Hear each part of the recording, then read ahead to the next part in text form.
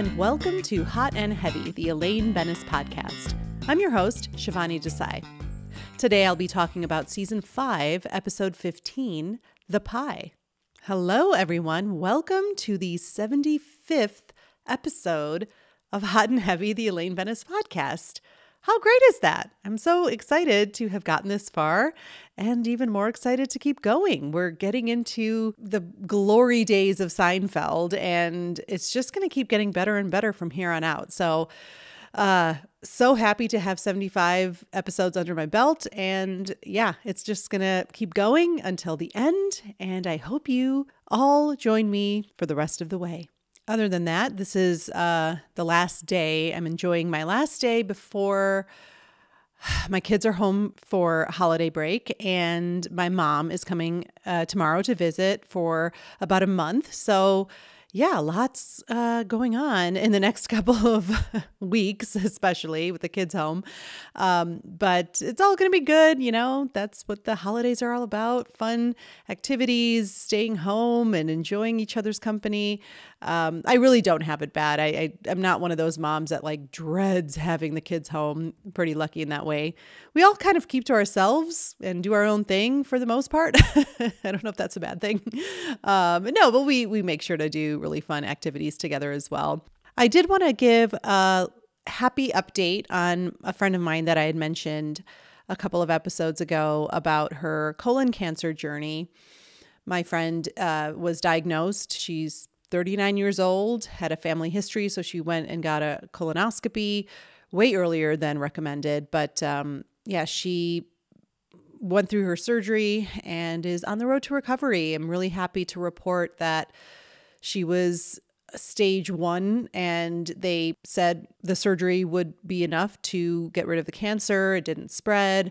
All her lymph nodes were clean. So no chemo, no further treatment, but obviously, intense monitoring of her health and especially cancer screenings and whatnot. But, I think as she put it, she posted a really, beautiful message about kind of announcing to social media about what she went through. And also, just telling people, hey, don't put off these screenings and make sure you're taking care of yourself. She talked about how she's 39 and that it seems relatively young to be diagnosed with cancer, and that because of her healthy lifestyle, her doctors said, you probably kept this cancer at bay. It was probably growing in your body for 5 to 10 years even, but your healthy lifestyle really, kept it at bay, kept it from spreading.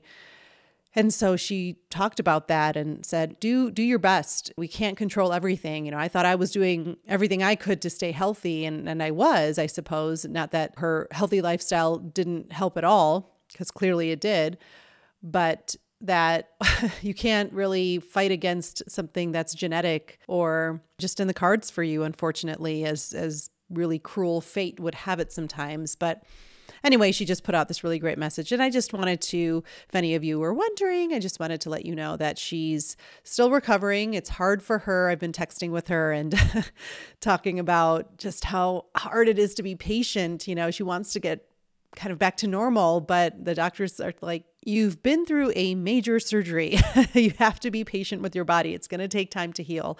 So that's sort of driving her nuts. But of course, she's incredibly thankful to be pretty much cured at this point from her cancer. And as her friend, I am absolutely thrilled for her. The world needs her. She's a special soul. Another little announcement I wanted to make. I'm taking a couple of weeks off, as I usually do around the holidays. So thank you so much, you guys, for listening and being a part of the podcast this year. I really love your words of encouragement. So thank you so much. I've got some exciting things planned in 2023 in regards to the podcast. I've been networking with some really great local podcasters, and I've just gotten some good tips, things that are probably known to very experienced podcasters. But as I've said before, I'm very much self-taught, 100% self-taught for podcasting. And so, I am taking a lot of these tips to heart, and, I need to get them all organized and figured out so that I can implement them in the next year. And that will hopefully increase visibility and listenership. So I'm really excited for all that stuff in 2023, including some merchandise you guys can purchase if you're so inclined. And well, I guess to end my banter on sort of a somber note, yesterday I saw the announcement of the death of Sonia Eddy. Now, she played Rebecca De Mornay on a couple of episodes of Seinfeld, and I'll get more into her performance when we reach those episodes on the pod, but one of my favorite guest actresses, and she's also a very accomplished actress outside of her Seinfeld appearances. In fact, she was, I believe, on General Hospital for like hundreds and hundreds of episodes, but kind of sad. She was only 55 years old.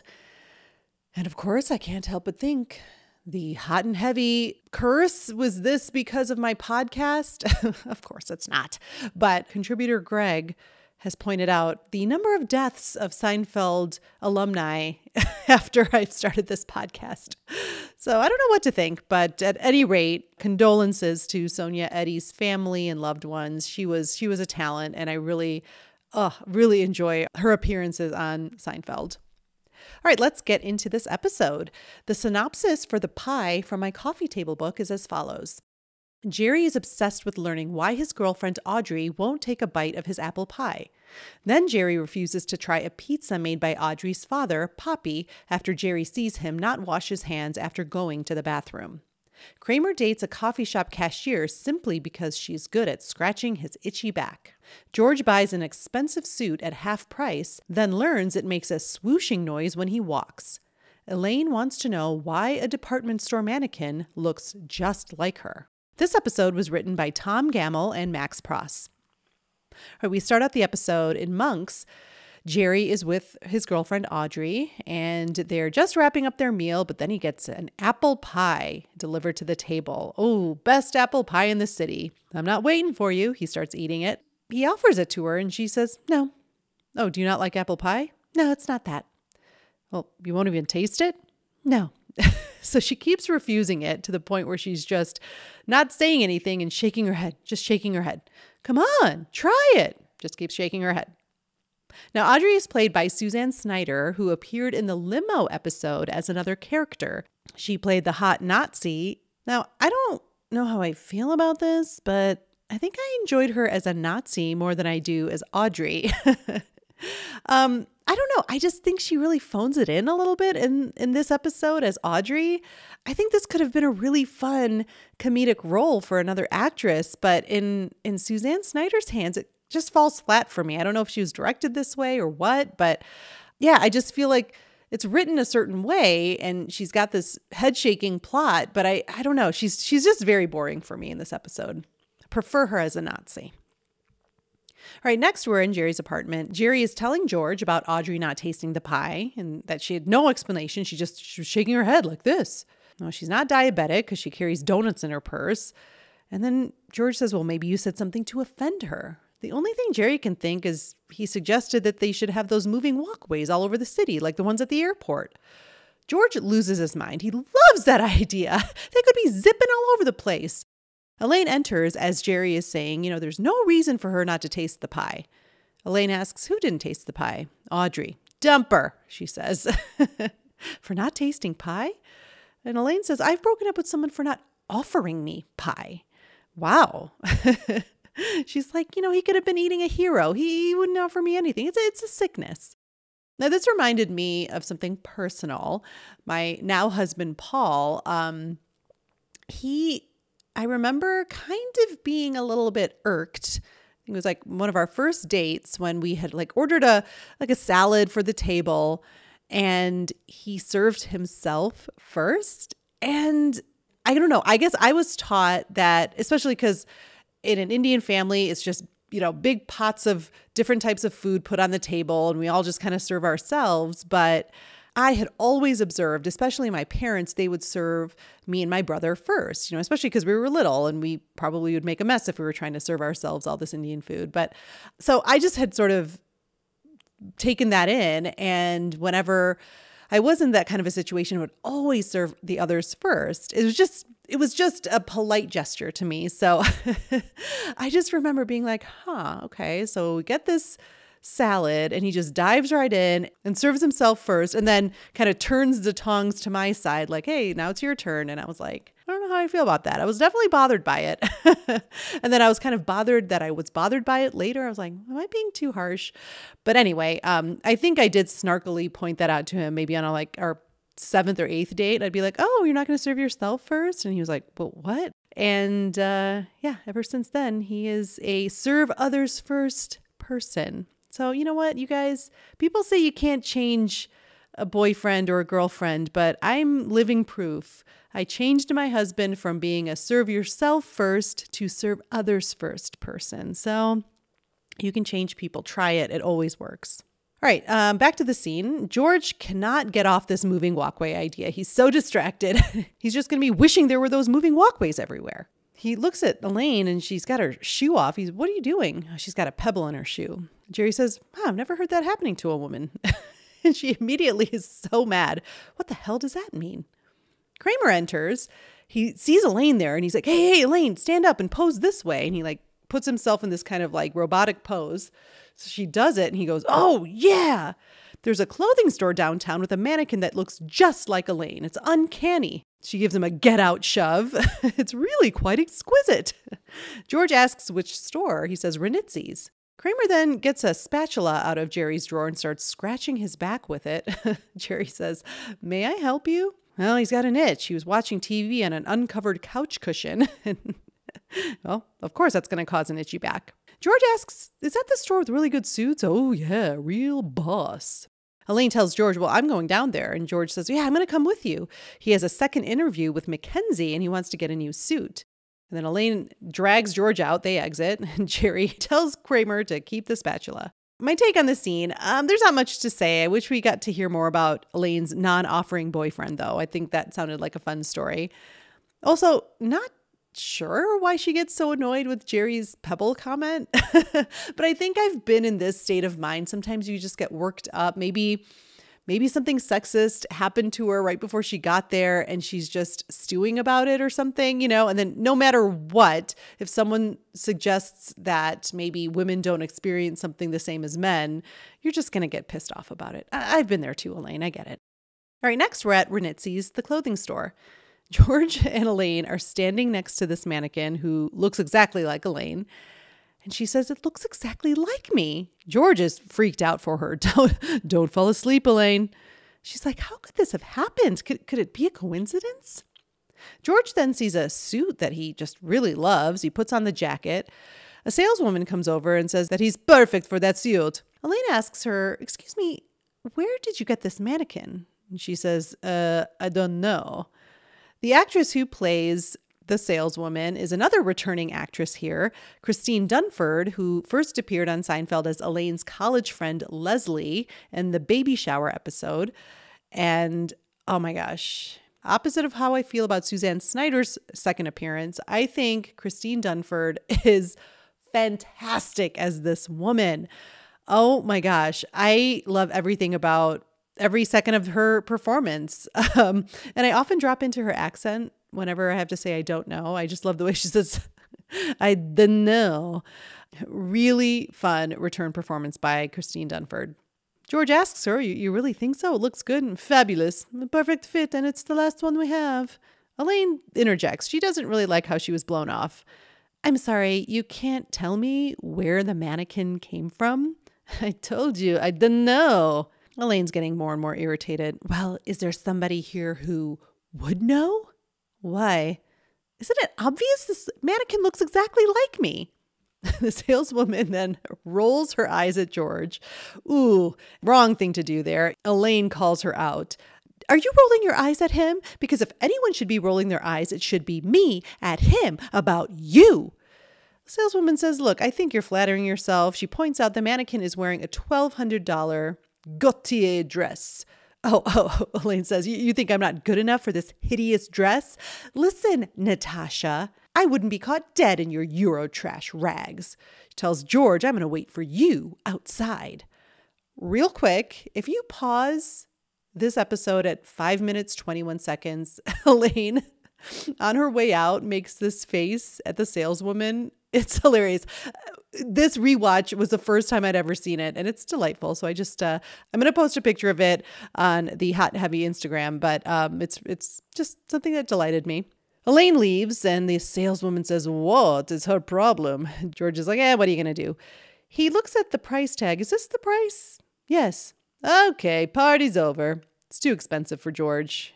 But then she says, we're having an unadvertised sale, and that suit will be half off on Friday. Well, George loves that, but she can't put it aside. It wouldn't be fair to the other customers. My take on this scene, it's a very strong Elaine scene. We see insulted Elaine, who doesn't take any shit from this saleswoman. And I'm pretty sure the saleswoman isn't named Natasha, so she's not named that in the credits.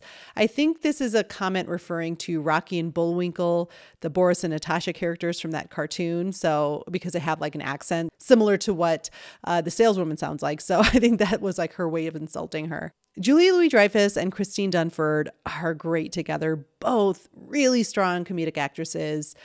Christine Dunford really gets more of the comedy here. It's such a strong character. She's got the accent. She's got the attitude. What a fun character to play. I love how George is so distracted by the suit. He doesn't even come to Elaine's defense at all. He's like, whatever, she can handle it. Let me just keep looking in the mirror at myself. All right, next we're at Monk's. Elaine is telling Kramer and Jerry that she found the manufacturer of the mannequin, but they wouldn't tell her how they got her face. Jerry isn't even listening. He's so distracted. Elaine's like, hello, Jerry. Then he gets up and goes to the booth behind them. He says he just noticed that one of the women offered her friend some pie, and that friend just waved it away. Now, did you give her a reason? Yes, I was full. So you gave a reason. You didn't just shake your head. No, I'm not a psycho. Exactly. Well, Jerry's very thankful to these helpful women. He leaves the tip for them, returns to the table and says, I think we've proven who the psycho is. Elaine's just looking at him like she can't believe what she just saw. We certainly have. The actresses who play these ladies at the booth, the woman who offered the pie is played by Patricia Belcher. I mean, she has easily one of the longest IMDb list of credits I've ever seen. She has been in everything, and she's still working to this day. The woman who waved off the pie is played by Pamela Mant. Not as long of a credit list on IMDb, but she has regularly worked for many years. Even though their portion of the scene is so short, I think they're great. I love the sort of polite confusion they convey at Jerry's questions and the delivery of, no, I'm not a psycho. It makes me laugh every time. Great job by Patricia and Pamela. Kramer asks Elaine to scratch his back. Of course, she's like, no, come on, it'll be a funky adventure. She refuses. And same with Jerry. He thinks he knows his policy on that. Well, he's going home to spatula. Elaine asks where George is. I thought he was supposed to meet us. Well, Jerry says no, he's down at that store guarding the suit. He's guarding a suit. The Monk's cashier, not Ruthie Cohen this time, asks Kramer if he needs help with that itch. He's trying to reach his back, and then she reveals her long nails and tells him to turn around. She starts itching, and he is just collapsing, melting from the pleasure of it all. The actress here who plays Olive, the Monk's cashier, is Sunday Theodore. She appeared in some random shows in the 90s, some independent films, really nothing recent. And I decided to do more digging, and then I found her on LinkedIn. Sunday Theodore looks like she is a club concierge at the Ritz-Carlton in New Orleans. And I know it was the same woman because she does list her time on Seinfeld in her profile.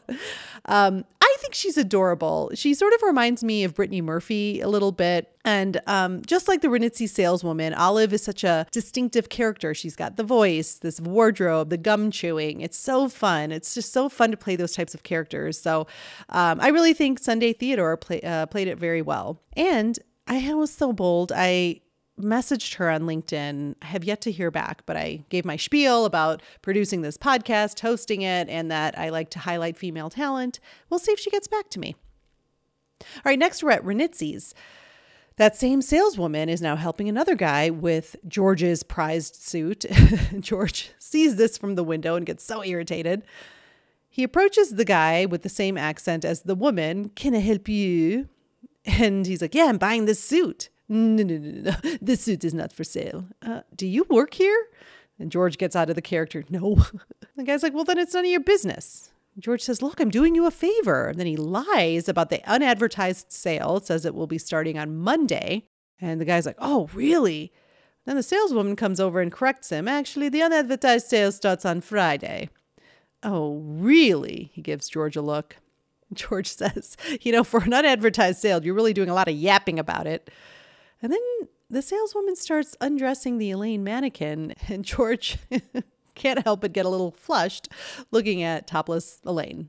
Well, topless Elaine mannequin. Next, we're at Poppy's.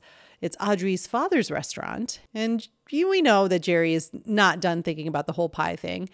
He's looking at the menu and he asks about the desserts. Asks Audrey if she's had them. Almost all of them. Oh, I see they have apple pie. She says she's had it several times. Well, Jerry can't go on. Look, he has to ask. He's curious by nature.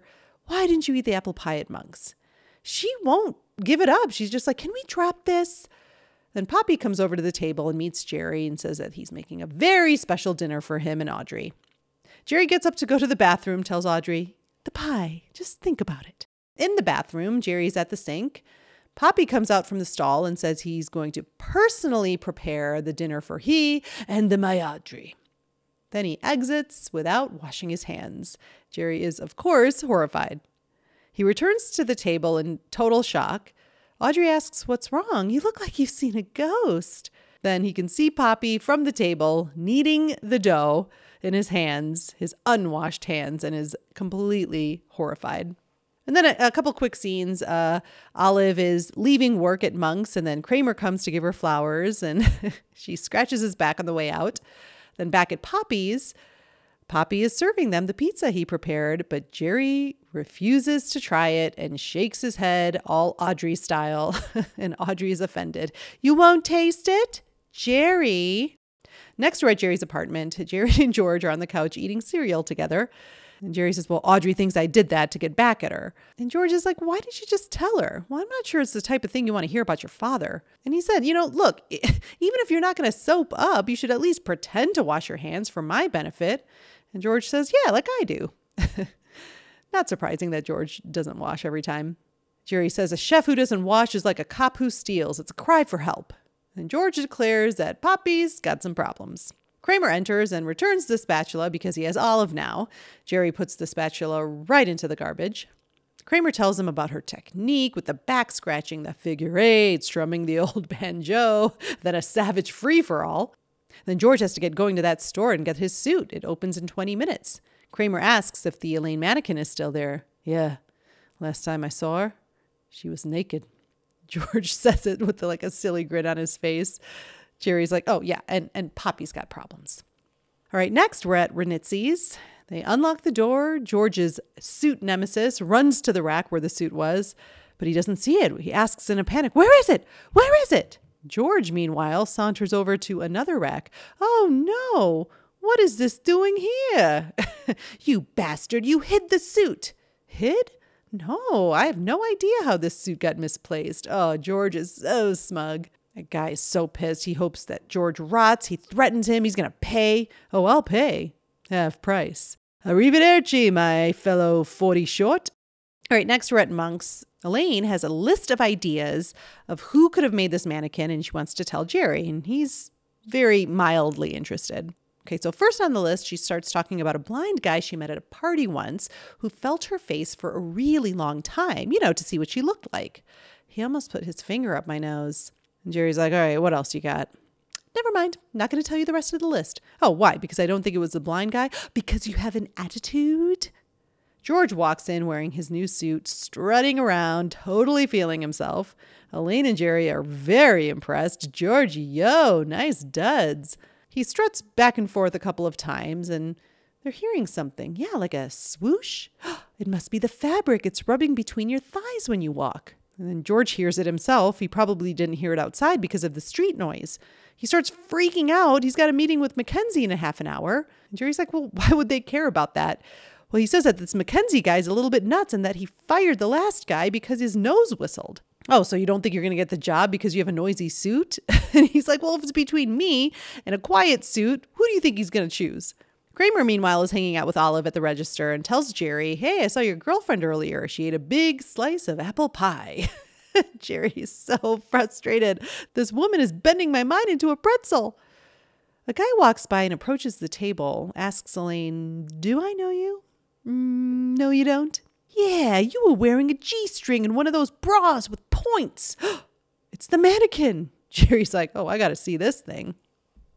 A quick take on this, a couple of fun Elaine moments. I like how she calls Jerry out for his attitude. And the, no, you don't. It's very fun. But overall, JLD doesn't get very much in this scene.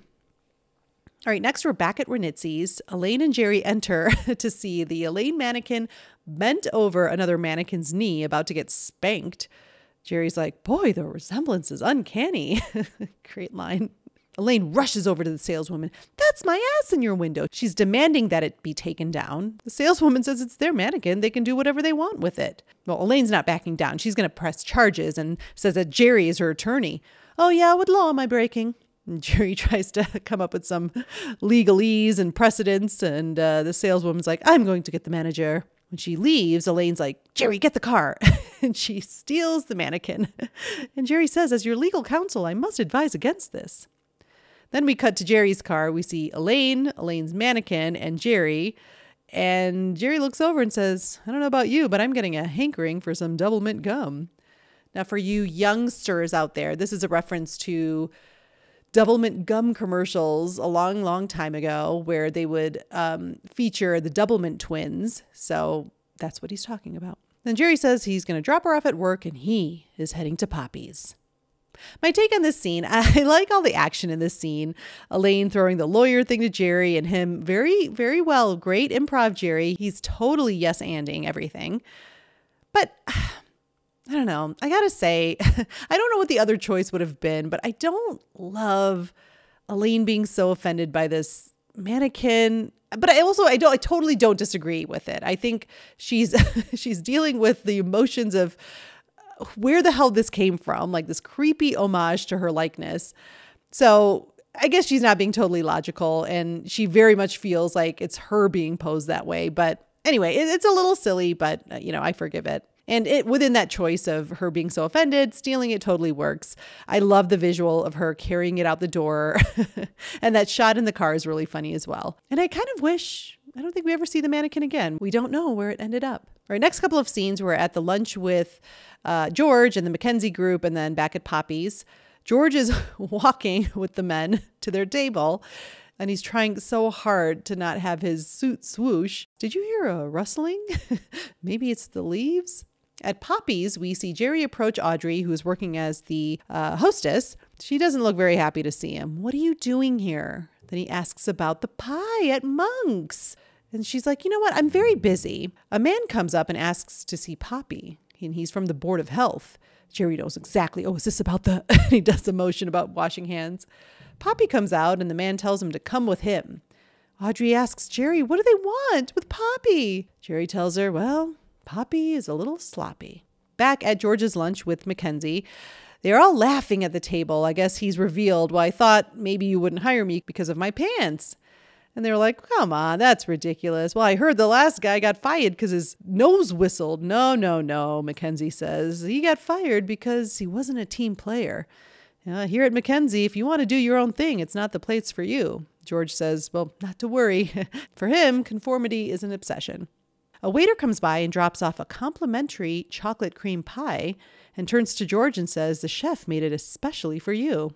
Oh, George is kind of delighted, but then he turns and sees his fellow 40 short suit guy.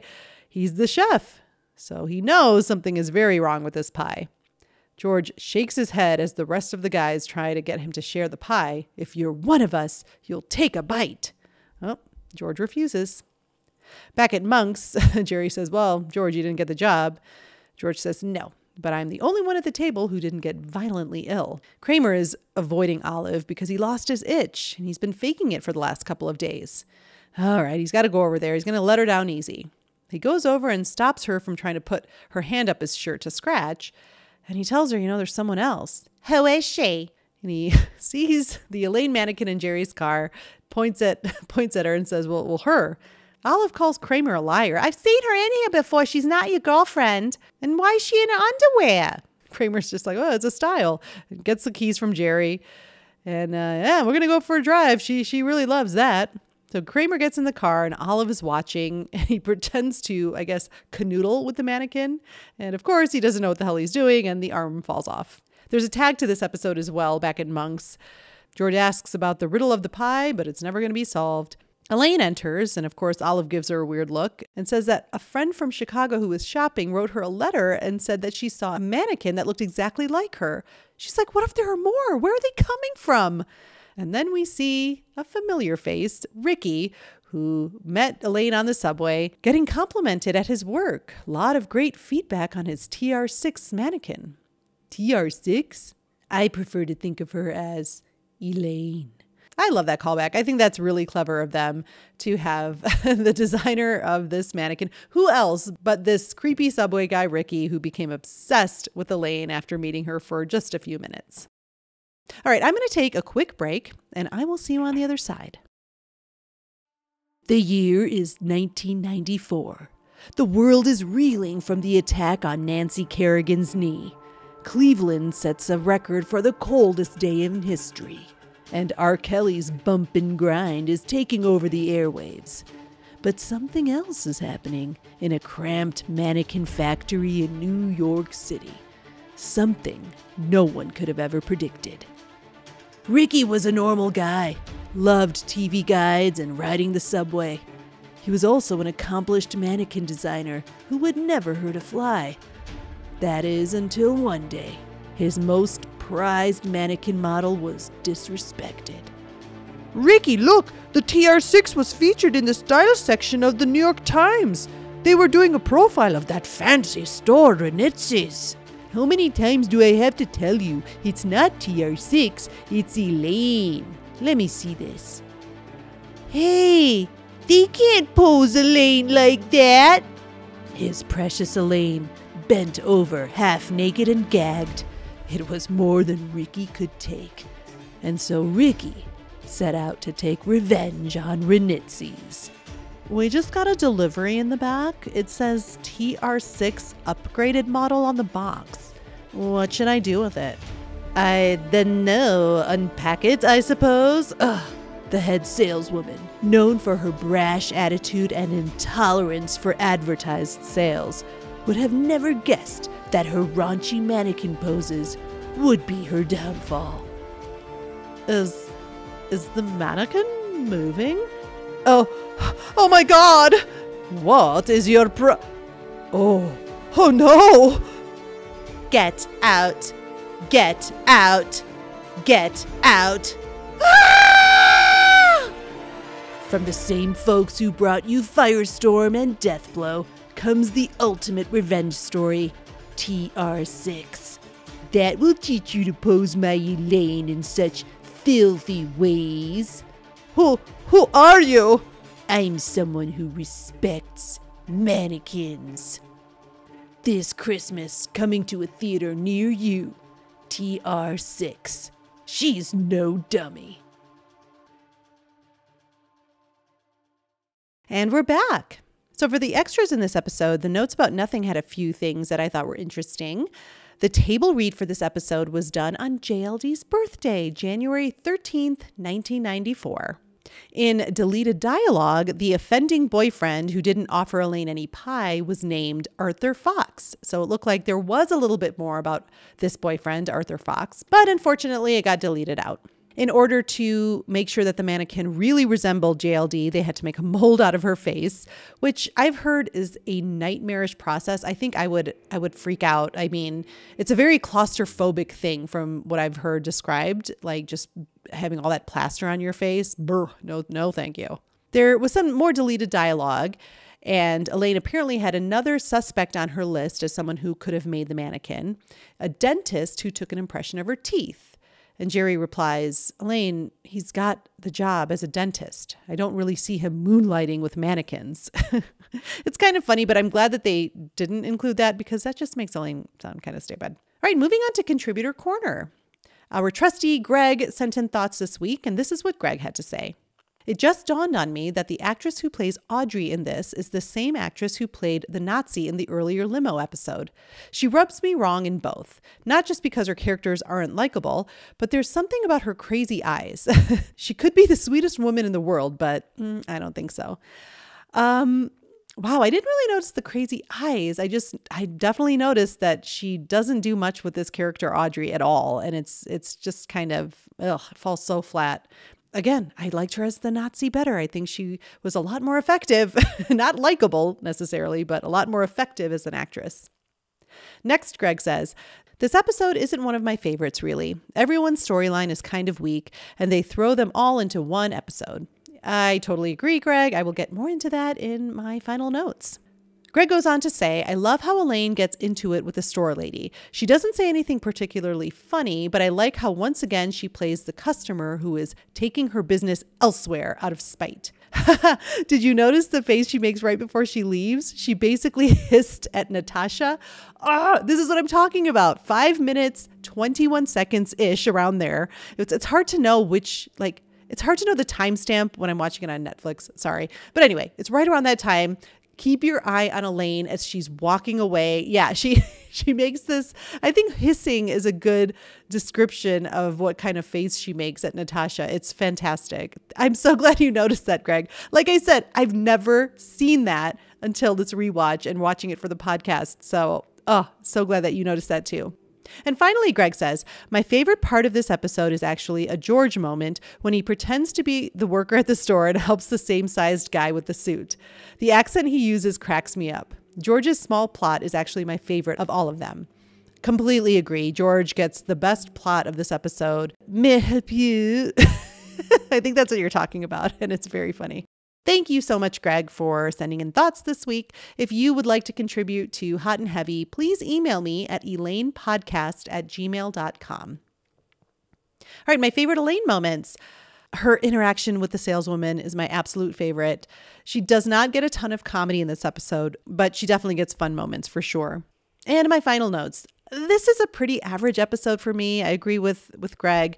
Every storyline is just meh. It's okay. I feel like we definitely could have shaved off some of the Jerry and Audrey stuff. I do like the whole plot of like refusing the pie, which apparently really did happen to Jerry. He was complaining about it to some of the writers, just this woman he went on a date with. He couldn't figure it out. Why would she refuse the pie? But I do think too much time was allotted to that storyline. With Elaine's plot, I mean, it's silly. I don't dislike it, but I just wish she was maybe involved in another plot of the episode as well. And I think the episodes that do not have that dovetailing where all the storylines come together, I think they suffer for that. The best episodes are when they're all connected and they all have something to do with each other's plots. But that was definitely not the case in this episode. Everyone's plot was sort of in a silo, like just on their own. But yeah, I think that's also why I'm not a really big fan of this episode, because not only that, it's just that each plot is mediocre at best. So yeah, with that being said, it's just too disjointed of an episode for me.